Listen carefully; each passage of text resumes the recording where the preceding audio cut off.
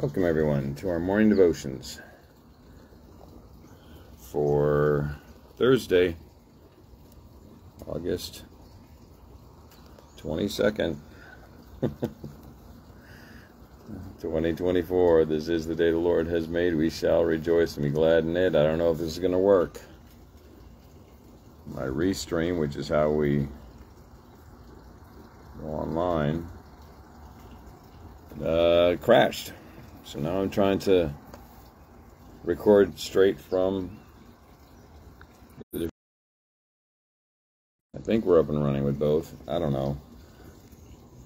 Technology is absolutely not my thing. We're going with the vertical screen today because I don't want to mess this up. I think we're up and running though. It may just be me and the Lord today. I don't know. The adventure continues. Amen.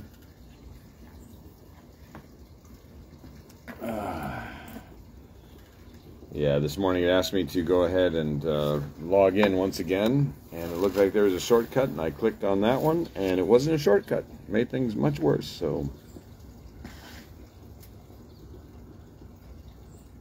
definitely a first world problem, right? But it's still a problem. Thank you, Lord.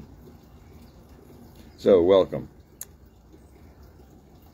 It says it's a slow connection now. I don't know, everybody. We are not off to the rip-roaring start that I would like, but God is still on the throne, and He loves us all, and He's with us. And even if today's devotion doesn't come through,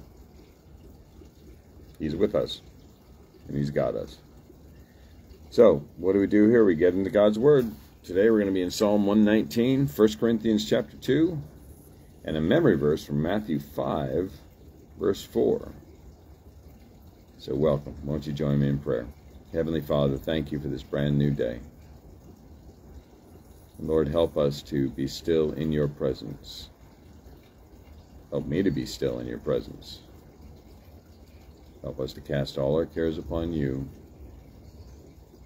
for you surely love us. And thank you for this time. We love you, and we're listening, Father. In Jesus' name we pray. Amen. I mean, to calm down, right? To be still in His presence. He's the one who restores our souls. He's the one that renews our spirits. His mercies are new every day.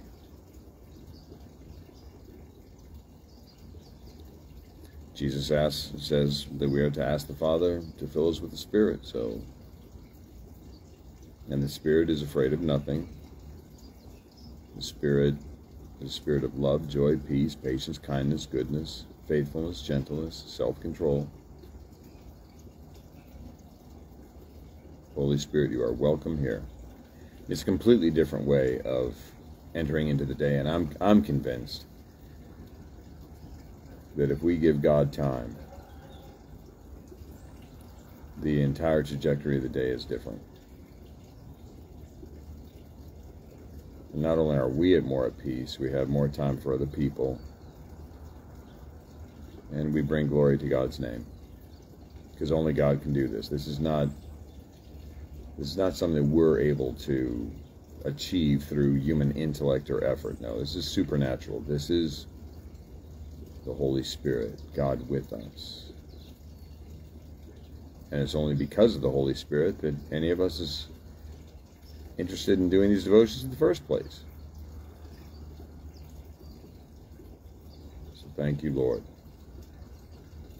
All right, let's go ahead and get into our memory verse for today, Matthew 5, verse 4. It was really interesting because in looking at the other scriptures, this is the scripture that came to my mind. I'm like, I wonder if, blessed are those who mourn, for they shall be comforted. I wonder if we've done this one recently. And I looked into my notes, and guess which is the only beatitude we haven't done in the last 4 months? This one. Matthew 5, verse 4. Blessed are those who mourn, for they shall be comforted. Let's read it again. Let's read it again. What do you see? Blessed are those who mourn, for they shall be comforted. Show us, Father. We're listening.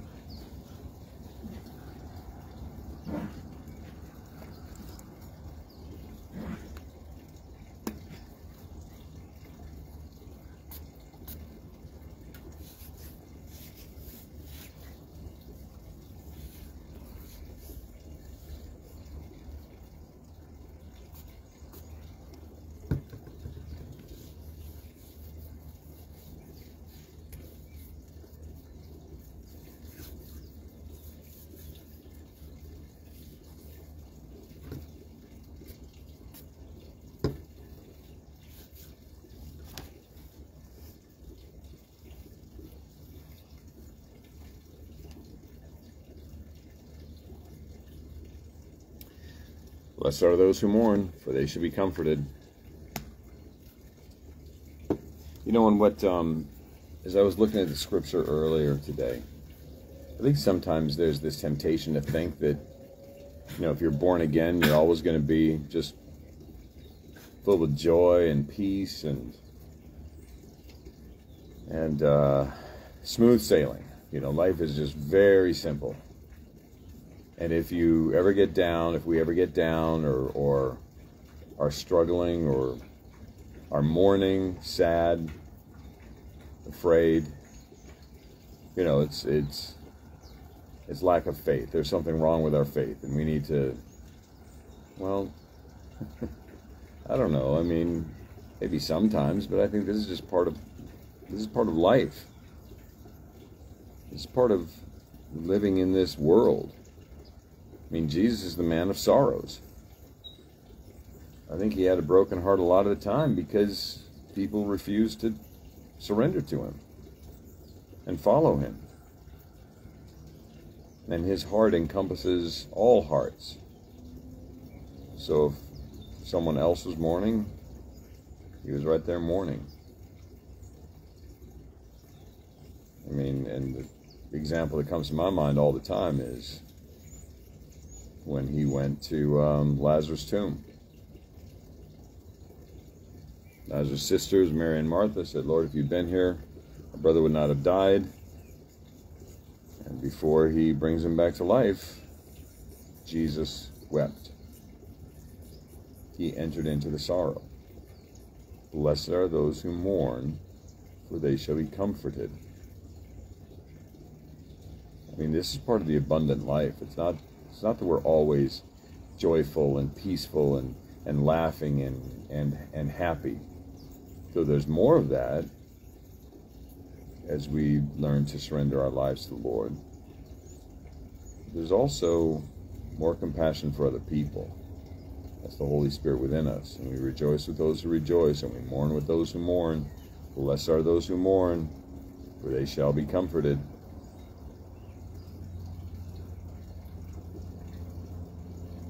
And if you need further proof,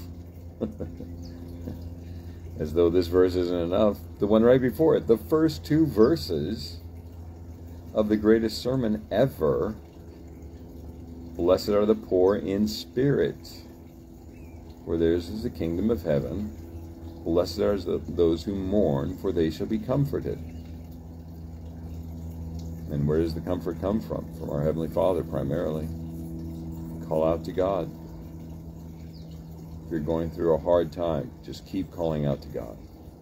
He loves you. He loves you. And He's right there with you. You know, at the loss of loved ones.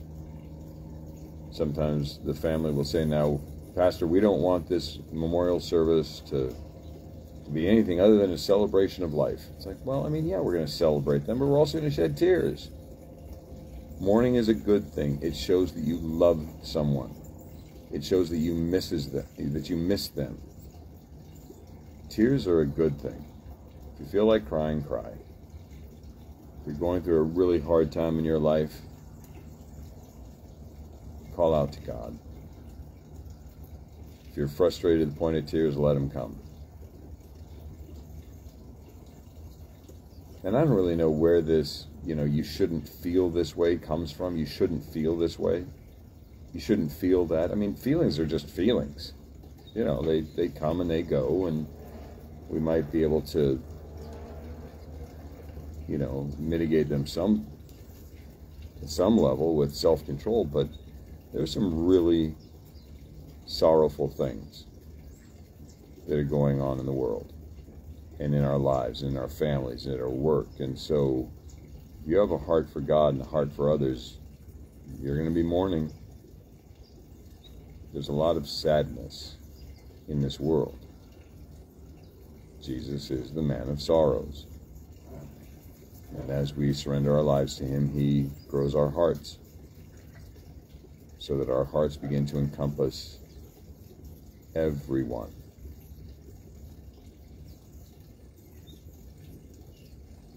But the good news is we're not going to be overwhelmed by the sorrow and the sadness, because now our foundation is Christ Jesus. And he was able to enter into every situation knowing it would never overwhelm him. God was with him, so he didn't need to avoid these. He didn't need to avoid the pain and the sorrow and the brokenness. He could enter into it, the light of the world, enter into the sorrow, and God would be there with him. The Father would be there comforting him, the Holy Spirit, and the same is true for us. No matter what situation we walk into, the Lord is with us. Blessed are those who mourn, for they shall be comforted. That's a wonderful promise, isn't it? Well, I'm afraid that if I start crying, I'm never going to stop. You will. You will. I think sometimes it's like a pressure cooker. You just need to open up the valve and release the pressure. Just let the tears come. It's okay. You're not going to cry forever. The Lord is with you. And if you have sorrow in your heart, I think oftentimes that's a sign of something really good. Blessed are those who mourn, Jesus says, for they shall be comforted. Blessed are the poor in spirit, for theirs is the kingdom of heaven. Yes, when I'm so poor in spirit that I cry out to God and ask for his help, he gives me the kingdom of heaven. Everything that I need.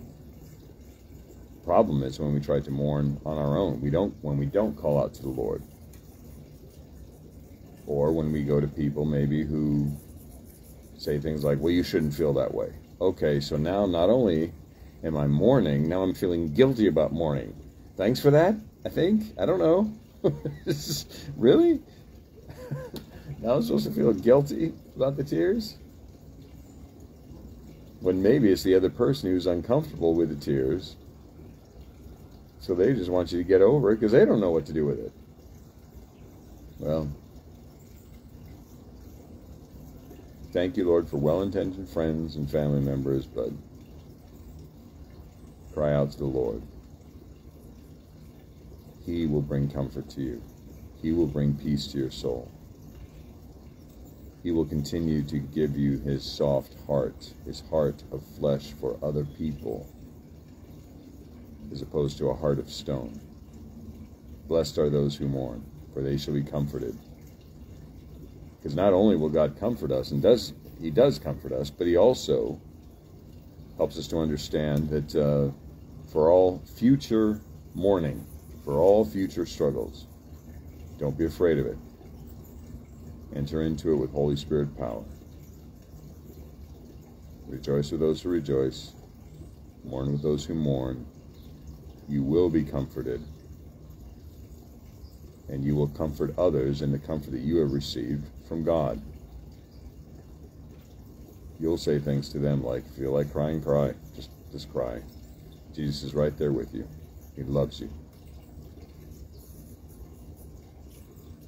Well, I don't feel comfortable crying around people. That's fine, then don't. And if people want to, if people want to judge whether you are mourning properly or not, let them judge. Whatever. Go into your room, close the door, and pour your heart out to the Heavenly Father. And if you feel like crying, cry. But you will be comforted. You will be strengthened. And you will walk through the valley of the shadow of death. You will walk through it with His help. You're not going to camp there. You're not going to stay there. You're walking through it. Because Jesus is with you. And we will fear no evil. Amen? All right, Psalm 119. And I'd like to look at verses 81 through 88 this morning. So Psalm 119, and let's go 81 to 83, 84 to 86, and then 87 to 88. So 81 to 83. My soul longs for your salvation. I hope in your word. My eyes long for your promise. I ask, when will you comfort me? For I have become like a wineskin in the smoke, yet I have not forgotten your statutes. Let's read this again. What do you sense the Lord showing you? My soul longs for your salvation. I hope in your word. My eyes long for your promise. I ask, when will you comfort me? For I have become like a wineskin in the smoke, yet I have not forgotten your statutes. Show us, Father. We're listening.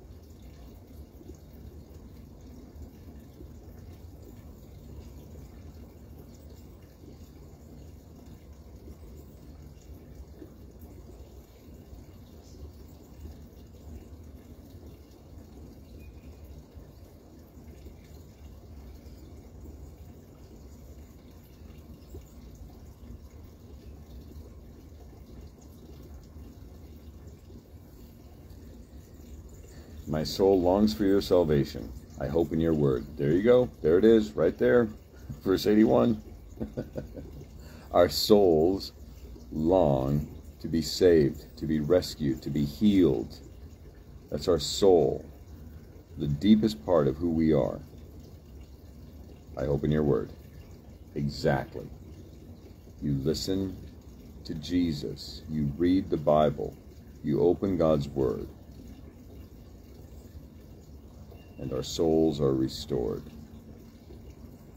I mean, that's why Jesus said to Martha, Martha, Martha, you are worried and anxious about many things, but one thing is necessary. How many things are necessary? One thing is necessary. Mary has chosen what is best and it will not be taken from her.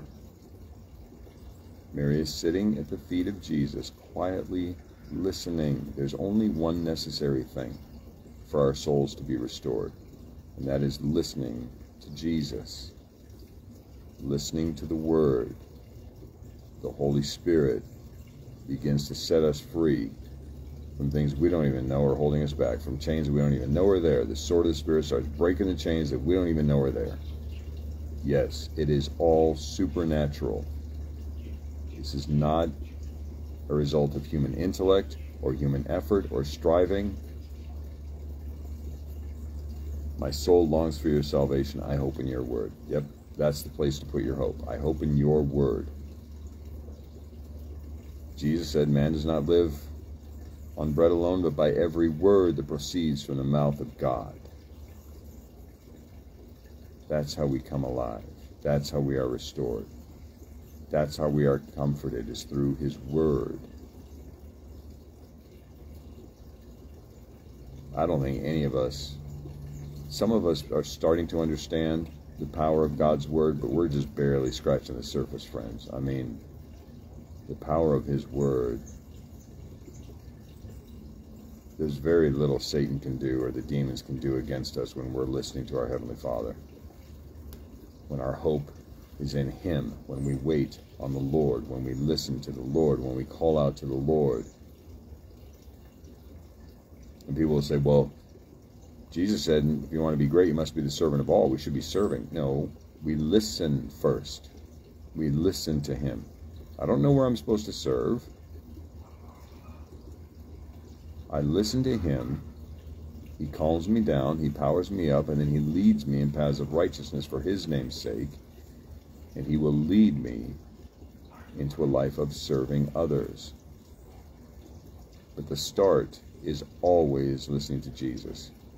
And throughout the day, listening to him. Lord, I know you're with me. What do you want me to do? Fill me with your spirit. What do you want me to say to this person right now? Lord, I'm anxious right now. I don't even know why. Please help me. I hope in your word. And you know, I mean, that's why it's so great to be in God's word. You start learning his word more and more, and then the Spirit reminds you of different scriptures. Even if you don't know where they are, you know the scripture, right? The Lord is my shepherd. I shall not want. Oh. Well, that means I'm just a sheep. Jesus is the shepherd. That means all the burden is on him. He makes me lie down in green pastures. Yes. He makes me lie down, and God's provision is everywhere. He makes me lie down in green pastures. He leads me beside still waters. He helps us to be calm in the midst of a storm, even if a storm is raging. But lots of times he'll calm the storm too. Still waters. He restores my soul. He guides me in paths of righteousness for his name's sake. This is all his word. I will do all things through him who strengthens me. I've learned the secret. He is the way, the truth, and the life. No one comes to the Father except through him. He is the bread of heaven. Everyone who comes to him will never be hungry again. I mean, you just go on and on and on. The word of God, the word of God, the word of God. Put your hope in his word. Verses 83 to 84. 84 to 86. Oh, well, before we move on, 83. I become like a wineskin in the smoke. I mean, that's got to be a way of curing the wineskin, right? So they hang these wineskins up and then they smoke them. It's like, I can't see anything. I got smoke in my eyes. I'm drying out. I mean, what other analogies come to mind with that analogy? What other things can happen with a wineskin in smoke?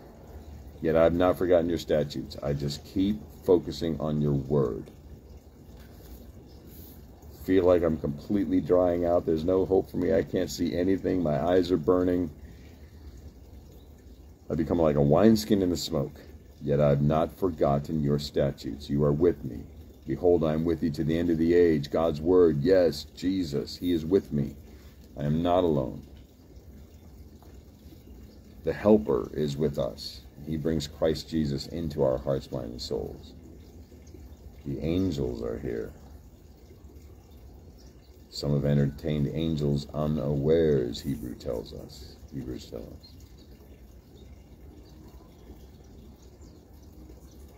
84 and 86. How long must your servant endure? When will you judge those who persecute me? The insolent have dug pitfalls for me. They do not live according to your law. All your commandments are sure. They persecute me with falsehood. Help me. I love these verses. How long must your servant endure? When will you judge those who persecute me? The insolent have dug pitfalls for me. They do not live according to your law. All your commandments are sure.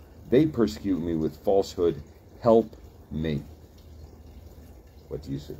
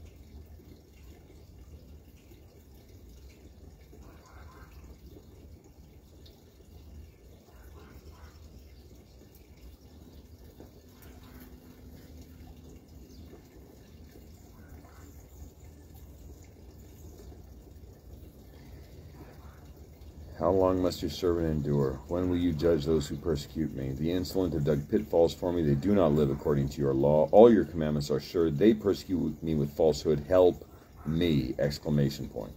You know what came to my mind with this? Is everything that's going on in the world today. It's like, how long, oh Lord, is this going to continue? I mean, just all the evil. And I mean, to me, it's all an attack upon God and God's created order. It's all demonic. It's satanic. How long, oh Lord? How long is this going to continue? It seems like the people who are the most deceptive and the most evil are the most rewarded. And those who simply want to follow Jesus and love others and help others are laughed at and persecuted. And in many parts of the world, followers of Jesus absolutely are persecuted. But here in America, we're called, right, the bigots, because we just won't go with what everybody else says. No, we're gonna believe the Word. We're gonna stay in the Word. We're gonna believe the Word. We're gonna teach the Word of God. We're gonna submit to the Word of God. And Satan is gonna come after us. And he's going to use the darkness in this world to try and get us to take our eyes off Jesus. I mean, that's what came to my mind when I read this. How long must your servant endure? How long, Lord? When will you judge those who persecute me? The insolent have dug pitfalls for me, for all of us. They do not live according to your law. I mean, it's God's world. It's his rules. And yet, the only ones who seem to be hated are the ones who are following his rules, his law. But I guess this isn't anything new. I mean, like Stephen said when he was about to be killed, he said, were there any prophets that your fathers did not persecute? And all the prophets were doing were trying to get people to come back to God, stop following the world, repent, confess your sins, and come back to God and obey him. Listen to him and obey him. And they were persecuted, they were killed. And then Jesus, who's perfect, I mean, the darkness really rose up against him to kill him, not realizing that actually when he died, he was victorious over everything. Sin, death, and the devil. It is finished. Temple curtain is torn. We're already on the winning side. But it sure doesn't look like it when you look into the world. Amen. And that's what came to me. It's like, Lord, how much longer is this evil and this darkness going to be allowed to rule? Because it seems like it's everywhere. Financial stress on everyone. I believe that God has created his world with enough provision for all of us. We shouldn't have to be working 60 hours a week just to pay our bills. I think that people have been stealing from us forever. How long, O Lord? How long? And all the evil that's coming over the television and social media on what life is about and what marriage is and what children are, and right, all just everything, everywhere you look. Man, that's what came to my mind. How long must your servant endure? When will you judge those who are defying you and persecuting those of us who are following you? All your commandments are sure. Verse 86, they persecute me with falsehood. Help me. I love that. He's like, help me, Lord. Help us. And I don't know if there's any other answer. We don't know how long. It may be the rest of our lives. Okay. Well then, help us, Lord. Every day, right? Help us. Faith, hope, and love abide, these three. Hope. Put your hope in God. For I will yet praise him, my Lord and my Savior. My God and my Savior. Put your hope in God. Yes, Lord. I think that's the problem when we start asking how long, is there's no answer to that. We don't know how long. But again, if you're frustrated, if you're angry, if you're upset, let it out. Talk to the Heavenly Father about it. Lord, how long? I do it a lot. I really do. Lord Jesus, how long will this nonsense be allowed to continue? It's crushing people. But you know what? God brings good out of everything. So what have we learned over the last 5 years? I think we've learned that we're supposed to be together, that we are social beings, that we're supposed to help each other, not compete against each other. I think people are coming back to God in droves. I read, Karen sent me a report the other day that said something like 2/3 of the mosques in Iran have closed because people are coming to Jesus Christ. They're done. They're done with these other religions. They just want Jesus. Praise be to God. I think there is something so massive happening behind the scenes, and my faith is in God, and I'm never going to give up hope, and one day at a time. But sometimes I get a little frustrated. Sometimes it's like, Lord, when is this going to end? When? Help me. Then verses 87 and 88. They have almost made an end of me on earth, but I have not forsaken your precepts. In your steadfast love, give me life, that I may keep the testimonies of your mouth. Let's read it again. What do you sense the Lord showing you? They have almost made an end of me on earth, but I have not forsaken your precepts. In your steadfast love, give me life, that I may keep the testimonies of your mouth. What do you see? So it was Father.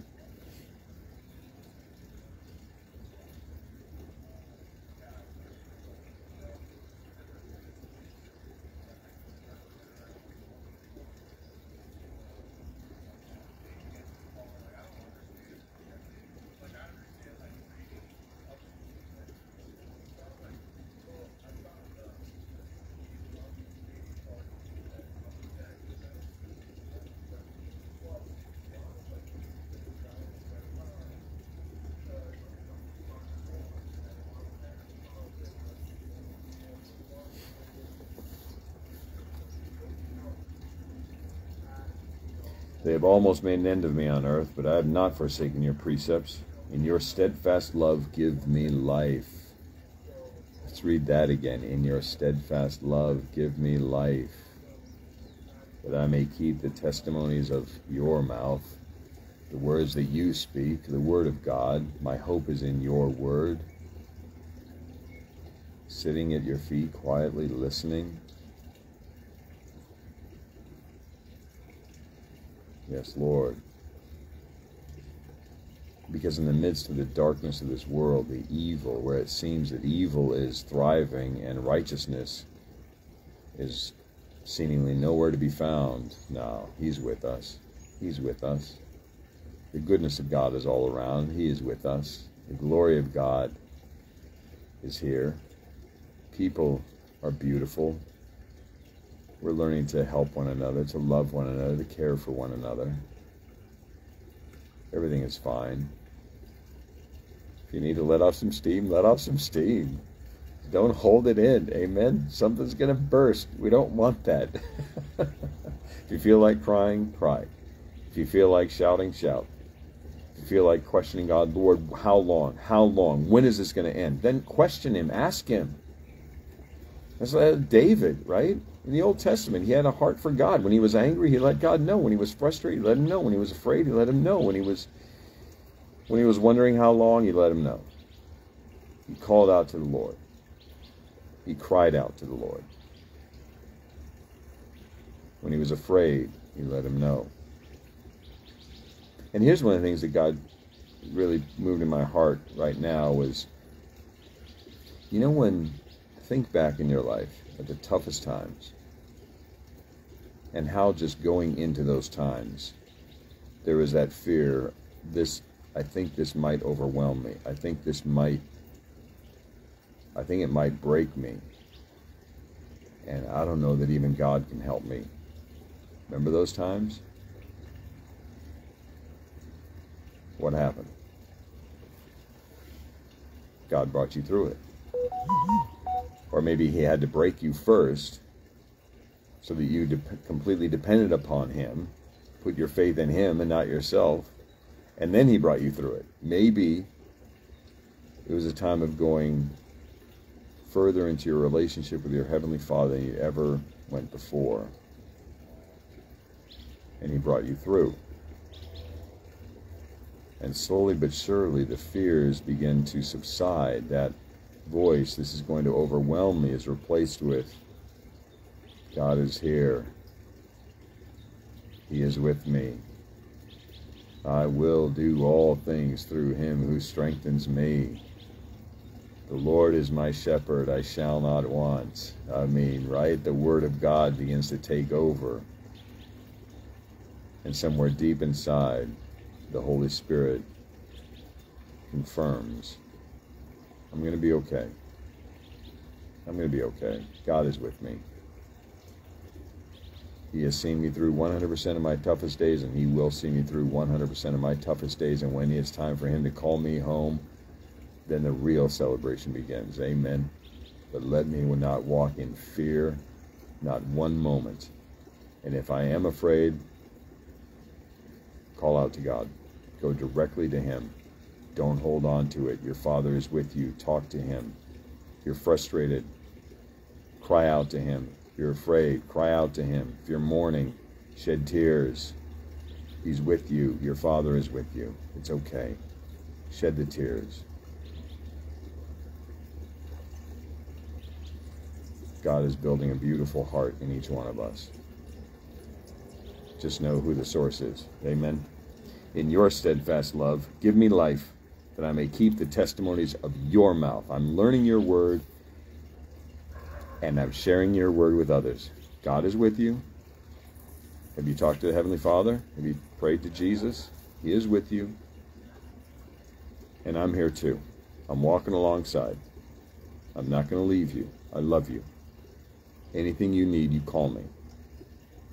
I mean, talk to the Lord first, because he's the only one that can calm down your heart, mind, and soul. If you need anything from me, don't hesitate to call. Because I love you, and we're family. We're part of God's family. Amen. 2 Corinthians. And I'd like to look at verses 9 through 13. 9 and 10 we looked at a couple days ago, but it continues the thought here. So let's just read this through one time. But as it is written, what no eye has seen, nor ear heard, nor the heart of man imagined, what God has prepared for those who love him. These things God has revealed to us through the Spirit. For the Spirit searches everything, even the depths of God. For who knows a person's thoughts except the spirit of that person which is in him? So also, no one comprehends the thoughts of God except the Spirit of God. Now we have received not the spirit of the world, but the Spirit who is from God, that we might understand the things freely given us by God.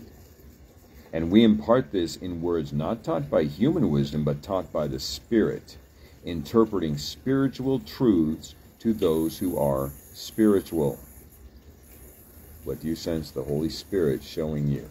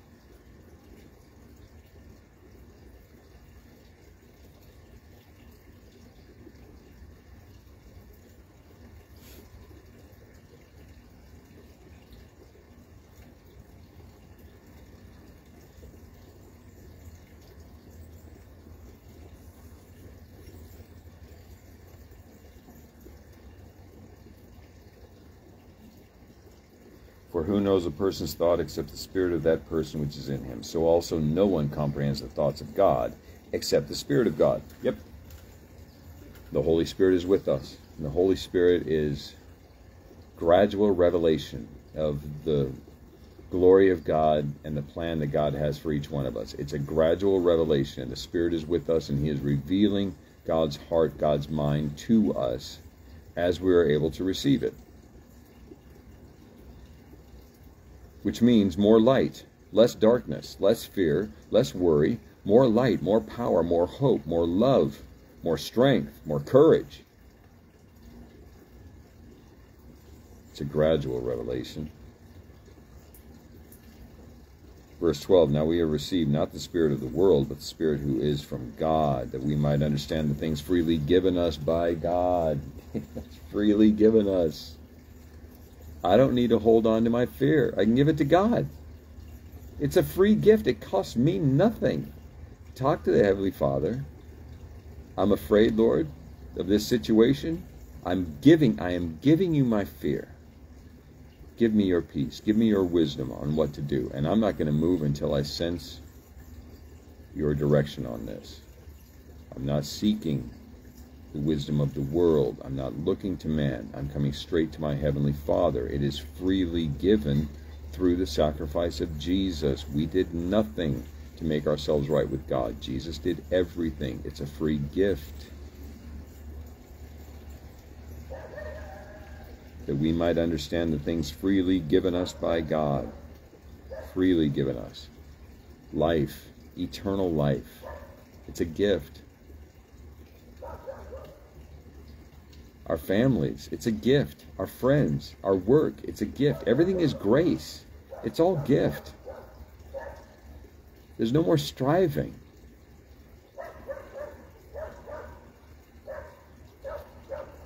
We don't have to prove ourselves to anyone. And that's not an arrogant thing. That's not an angry thing. That's a peace thing. It's like we're at peace. Therefore, since we have been justified by faith, we have peace with God through Jesus Christ. Romans 5:1. Yes. We have peace, soul peace. God loves us.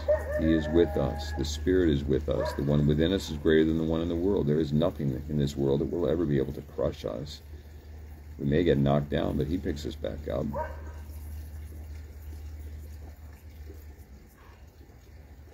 It's all a free gift. And it's ours every day. And all the Lord asks is that we listen to Him. The earlier in the day, the better. Amen? The earlier I listen to the Lord, the sooner He can start filling me with Holy Spirit power and peace and love and wisdom and grace and strength and patience.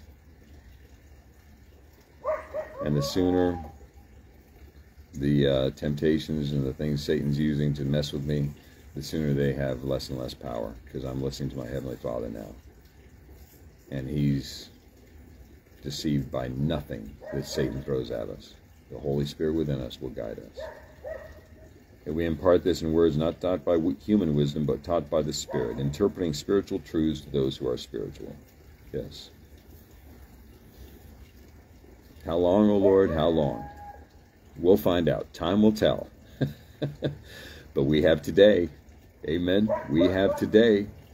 Jesus is with us. Lord, renew my spirit right now. Remove all the fear, all the darkness. Help me to cast all my cares upon you. Fill me with your Spirit. And let's get out there and shine the light. And let's help as many people, Lord, as you have for us to help. So, what's your takeaway on this glorious day? Won't you join me in prayer? Father, thank you that all the most important things in life are free. Your love is completely free. Our salvation is free. This new life in Christ is free. Lord, help us to listen to you. Help us to learn your word. Fill us with your Holy Spirit now. And Lord, make us hopeful for today. Faith, hope, and love abide. Help us to be hopeful, excited, because your miracles are all around us. You are guiding us, and you have a good, pleasing, perfect plan, and you're going to love a lot of people through us. Lord, let the evil one have no power over any of us today. May we shine your light like never before. Lord Jesus, we love you, and we're following you. In your name we pray. Amen. Thanks for joining me, everyone. As I say, I hope that this came across on YouTube and Facebook. It might have just been me and the Lord today, but God bless you all. I love you all. We'll see you again tomorrow.